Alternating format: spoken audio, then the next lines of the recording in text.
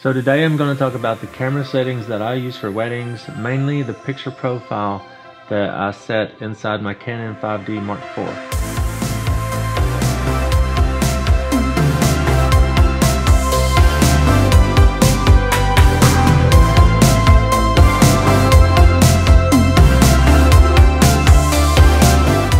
Okay, so I use the Canon 5D Mark IV. That's the main camera I use for shooting weddings. The other camera I have is the Canon 6D Mark II. That's the one I'm filming on right now.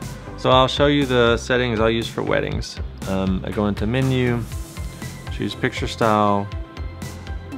You can choose user 1, 2, or 3. I'll choose 3. Hit info. Choose picture style, and then I go to neutral, and it shows you the sharpness, contrast, saturation, and color tone. The sharpness strength is all the way down, so leave that. Contrast I take all the way down to -4.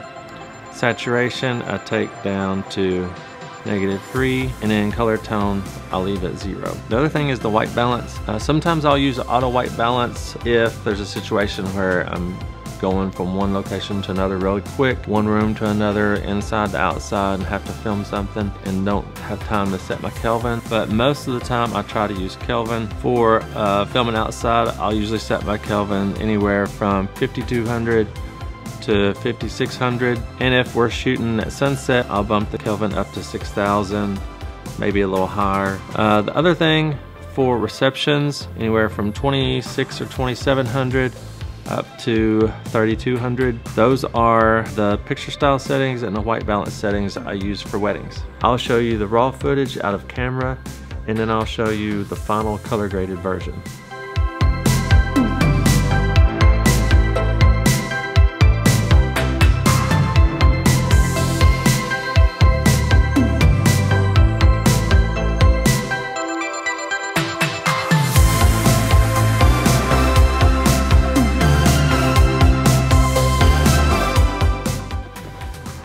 So if you have any questions about this video or want to see more videos about how I film weddings, just leave a comment down below. Also, go to my website, scottfilmcompany.com, and click on the education tab.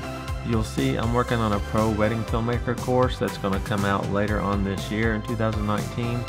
Click on get notified to opt in to access free downloads and content, and also when the pre-launch is available. Thanks for watching. See ya.